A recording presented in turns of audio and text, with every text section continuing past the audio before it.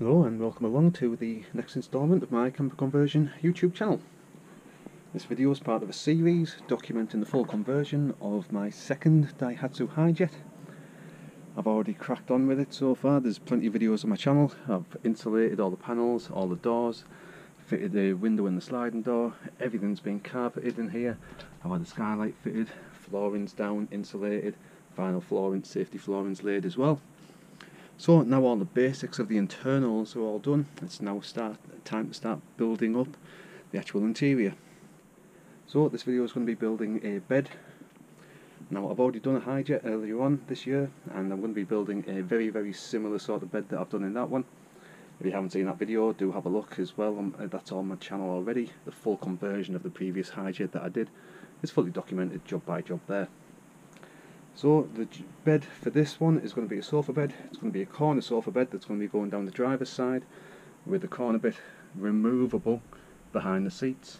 It's going to be removable because the passenger and driver's seats fall backwards to gain access to the engine, because the actual seats sit on top of the engine. That's why these vans are so small yet so spacious inside. So you always have to leave enough room to be able to flip the seats back. So there's going to be a removable section there with a fixed permanent section going down the side of the van. It's going to have a flip out panel going along that will connect to a kitchen pod. The kitchen pod will get built in a different video. So first things first, I've just got to start basically doing some measurements and constructing it up. It's not going to be exactly the same as the previous one that I did. The previous one I had the full section going all the way across to the passenger door. This one I'll probably just make it that a little bit shorter, but it'll still fully cover the gearbox cover, so you won't be able to see that. It will fully encompass that into the actual build. So I've got my basic construction materials ready. It's just going to be made out of CSL construction timber. The tops and the sides are all going to be 9mm ply. That's plenty strong enough, nice and thick, but not too heavy at the same time.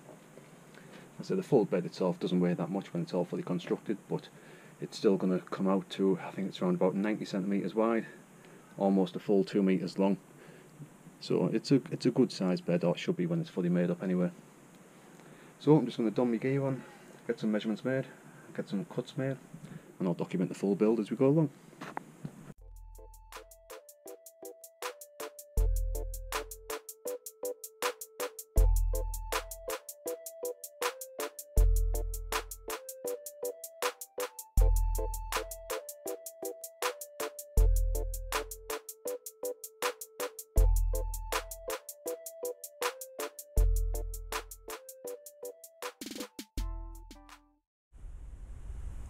So that's the majority of the actual timber cut down now.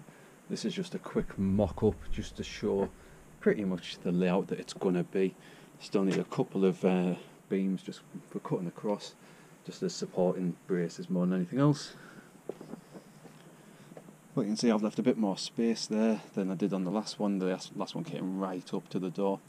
Still not much, but just that little bit extra just means that the cushion shouldn't be pushing right up against the pillar. Well, as I say, that's pretty much a rough mock-up of how it's going to be looking. So now it's a case of just getting a few more bits cut out just for the support bars going across. Then I can start assembling it all, getting it together, start cutting down some old caravan cushions, see how they turn out, and hopefully by the end of the day we'll have a fully fledged full sofa bed, fully built and ready to go.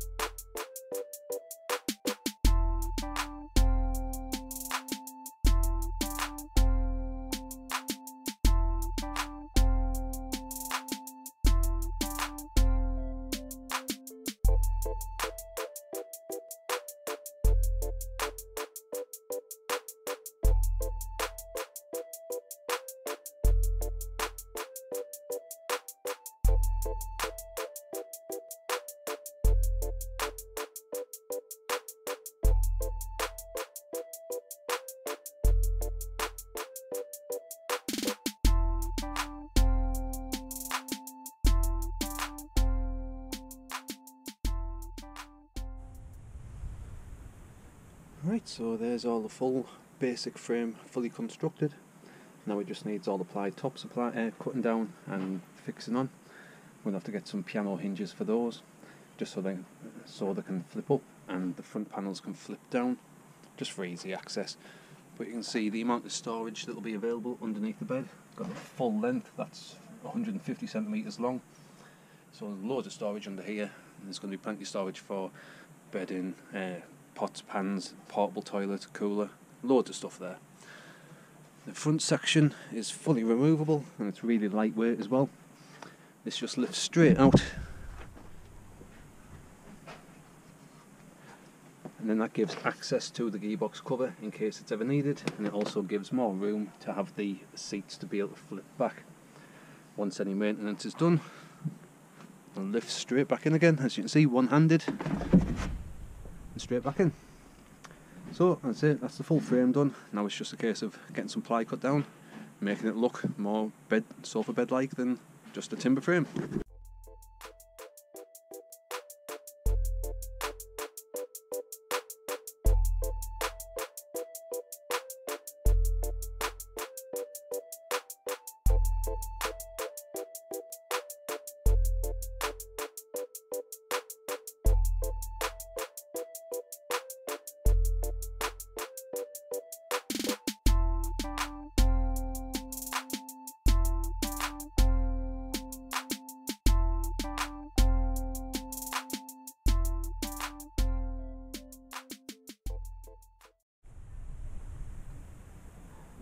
So there's all the panels for the ply all cut down now. I'm just going to have to get some piano hinges just to be able to mount them, because the front panel will be able to flip down for easy access to the storage underneath. And the top panel again will have another piano hinge just so it can fold up, again just for more easy access straight in, just in case you want to load anything big or bulky into it. So now it's just a case of getting the cushions all cut down to size. I've got some really good condition Campervan cushion with foam, but as you can see this is like really thick foam. It's just too thick for in here. I've cut down some foam before for a previous van that I've done on the Ford Connect in there, and that worked out quite well.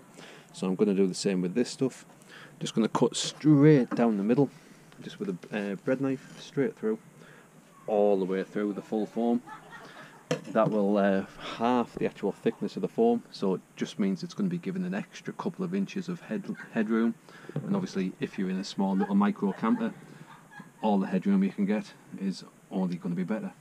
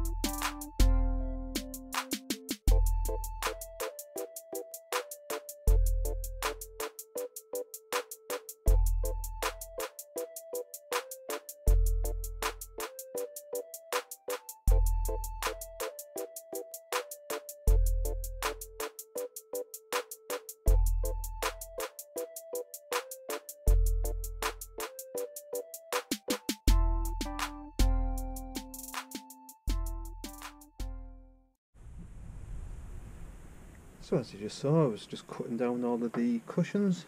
Now obviously by cutting them straight in half, it means that I'm basically doubling the amount of foam per cushion as well. It's still really nice, really soft, really springy. But as you can see, it's taking shape really nicely now. Now it's just a case of upholstering them back up again. I might try and squeeze them back into the old covers, but because they've been cut down both width and depth, the old covers would still need some work to try and get them to fit. So I'm not sure yet. I might order some material, I might try and squeeze them in the old covers. But I've had enough for today. I'm going to pick this up again tomorrow. But as you can see, it's looking really nice. Lovely little sofa bed this is going to be by the time it's finished. So yeah, as I say, it's coming along quite nicely. So So I'm just about to try and start reupholstering the cushions that I cut down earlier. I could try and squeeze them into the old cushion covers that they came out of, but because they've been cut down in width and depth, the cushion covers themselves would still need upholstering again anyway, so instead I'm going to have a very basic attempt at upholstering myself. I've got no tools other than a pair of scissors and some upholstery trim fix. As I say, that stuff's good for upholstering as well as headlinings, this, that, the other, any sort of fabric, it should be okay.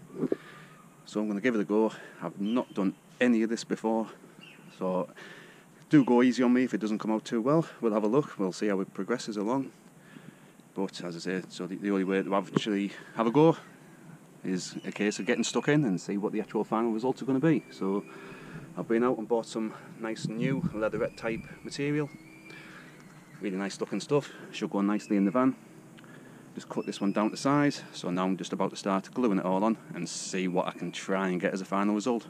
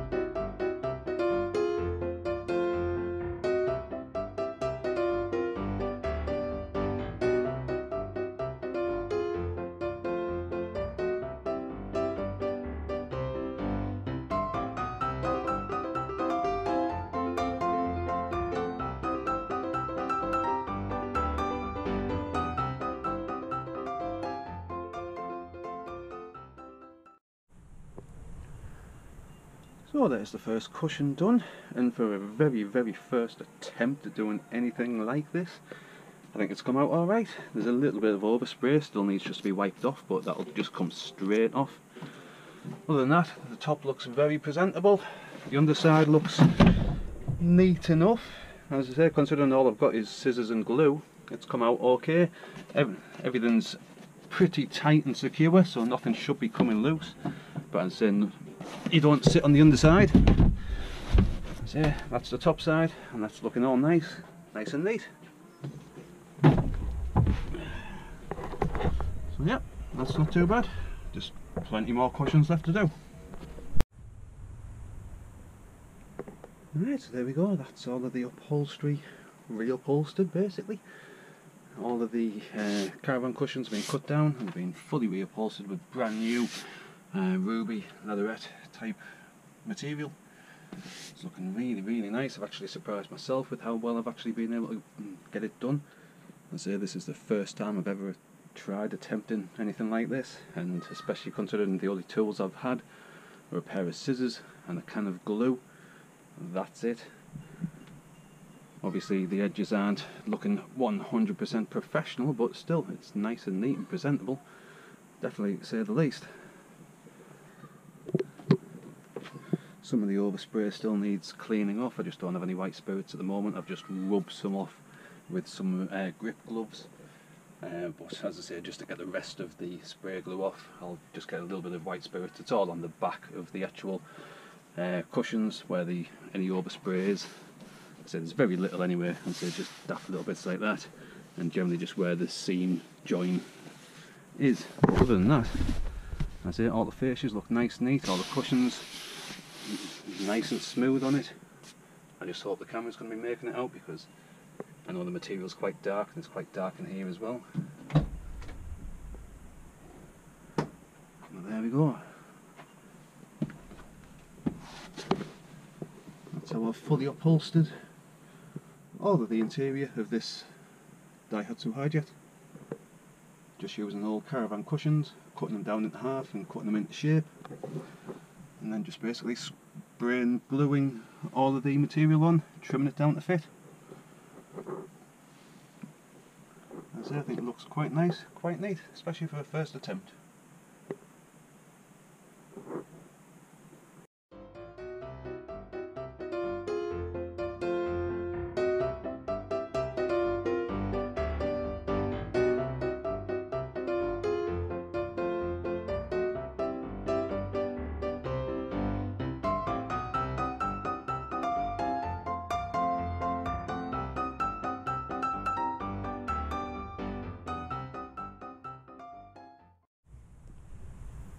So there's the bed build fully finished now. I've actually built the kitchen pod now as well, so that's what the extension of the bed rests out on too.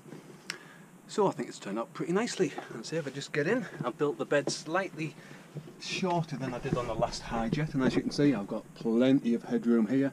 Before, my hair was pretty much brushing the headlining, whereas now it's not even touching it, sitting up straight. I'm not having to slouch or anything like that. So it goes to show that the bed has a good height to it, because as I say, I'm 6'3", and if I can sit up pretty much straight without my head actually touching the actual roof line, goes to show that it's a good height in regards to the sofa. The sofa itself, you could easily fit 5, maybe even 6 people sitting around it.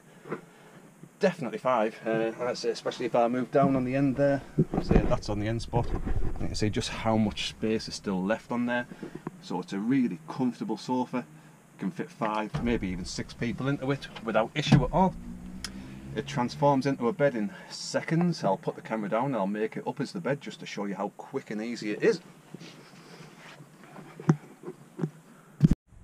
So to make the bed, there's just a ply sheet under this main board that just slides out and into a little gap at the very top, and it rests on the kitchen side there.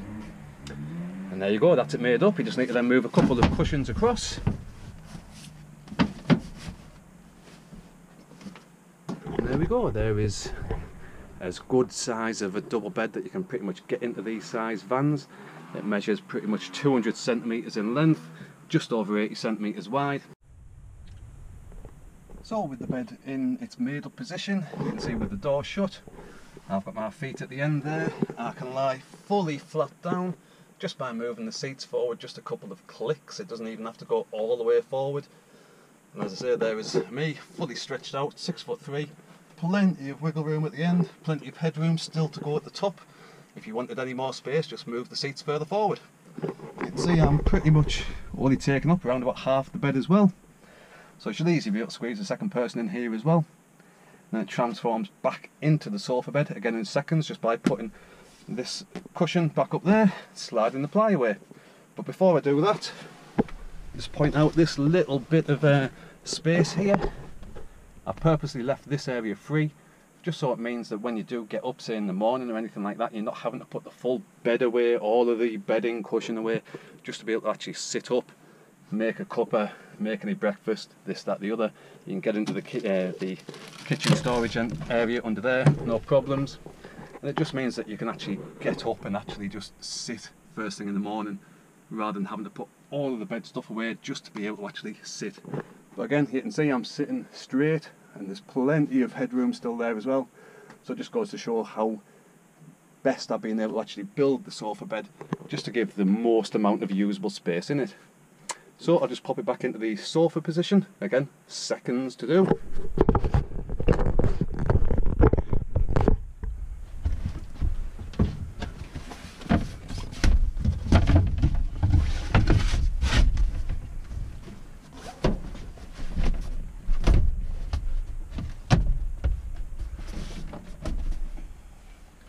There we go, it's back into the sofa position, just like that.